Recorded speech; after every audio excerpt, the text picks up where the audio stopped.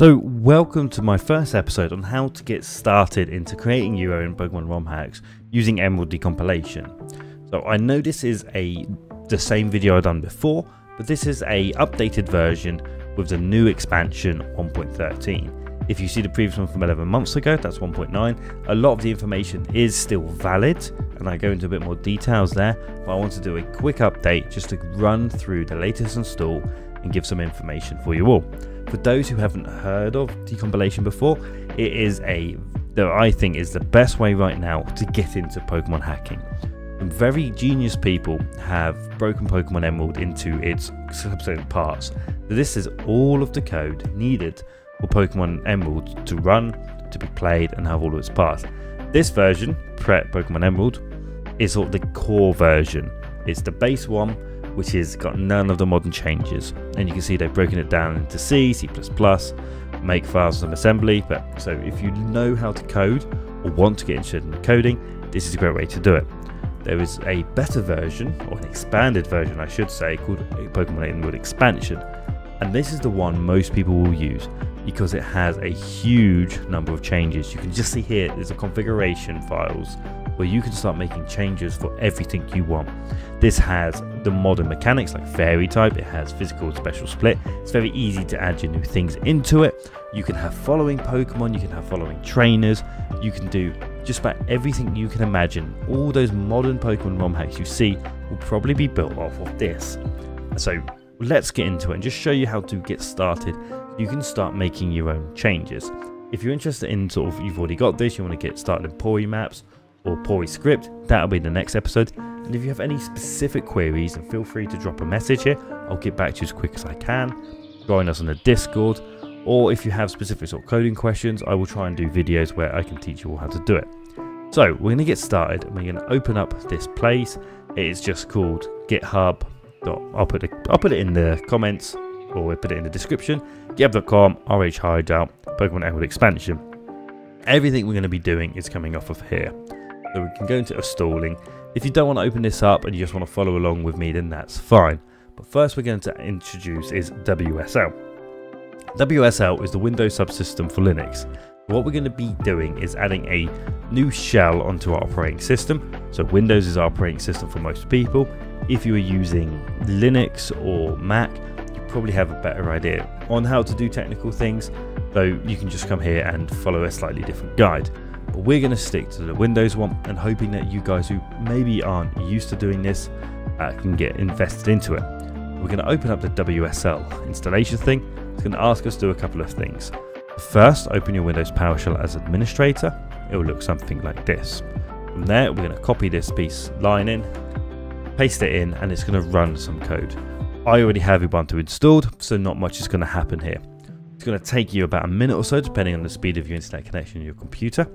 And once that is successful, it's going to ask you to reset your computer. So I will put a little marker in here so you can easily come back to it. But once you have reset your computer, we're going to continue with the next part. So once you've got that, you're going to open up WSL2. This is the newer version, and it is quite a bit faster. So open up your PowerShell again as administrator, poke this line of code in, WSL set version Ubuntu 2. You're going to open it. Don't worry about what it is, it's not working for me. I use Debian, but what you're going to find is it's going to open up a brand new thing. Kind of something, it's going to look like this with a nice green text. So my one doesn't run with the Ubuntu one. I actually use Debian, but you're going to find it is very similar. It's just another version of Linux. So once you've got your Ubuntu set up, or Debian, or whichever one you do, we now need to set up the core all of the things we're going to need for our computer to be able to start working and understanding it. So we're going to open up Ubuntu, we're going to take this line, and we're just going to make sure everything is up to date. So you copy this, and you're going to set it up to date. For those who are first using it, it might tell you to set a password and stuff when you log in. I've already done that. I'm just going to throw that in. It's going to try and get all the latest updates for this. We'll come back once the password is up to date. Brilliant. So once we've got our version updated, we're now going to do the next part. So once you've got your latest version updated, you're just going to take this line here, copy it in, and paste it into your Ubuntu, your terminal, your Linux, whatever you are using. This is just sort of installing all of the pieces we need to start actually building and making our file. So once we've got that, you're going to hit enter and it's going to run through everything. Again, I've already got everything updated, so it's not going to take too long, but for you guys, it might take a few minutes. And with that, we are pretty much set up with the technology we need to get going. So now I just want to give you a quick heads up on how we can actually start using this. So we're not going to be using WSL's file system. So it has its own little file system which you can move through.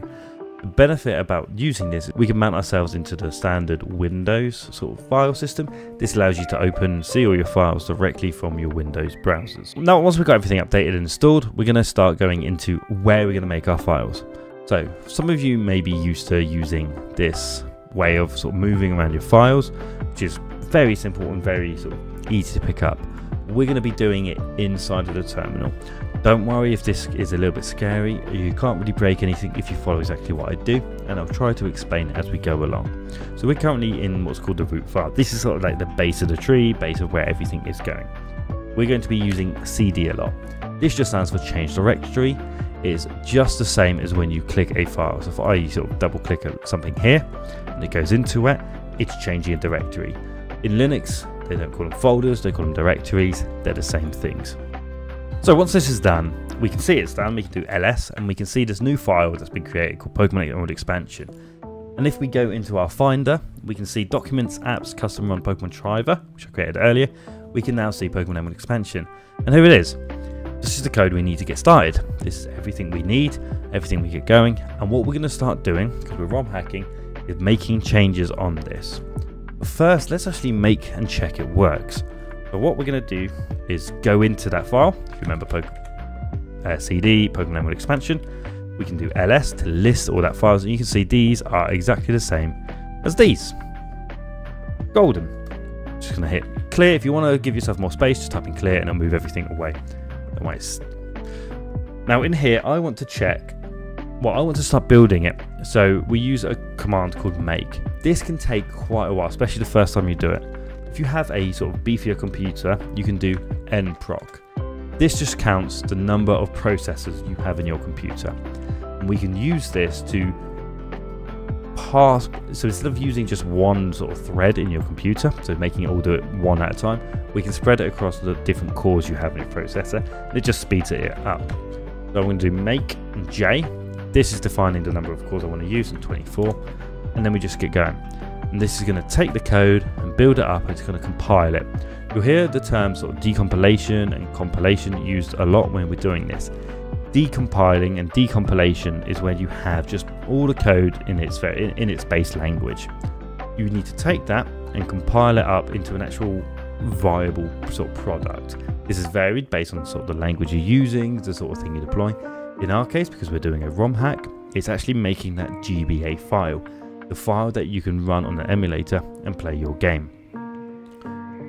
After you've done everything, this is what you need to do to get started and actually make it playable. So once we've done that, we'll come back once it's compiled and see the game running. So when it's all finished, you'll see something like this. You'll see the silent, which just means we're all good.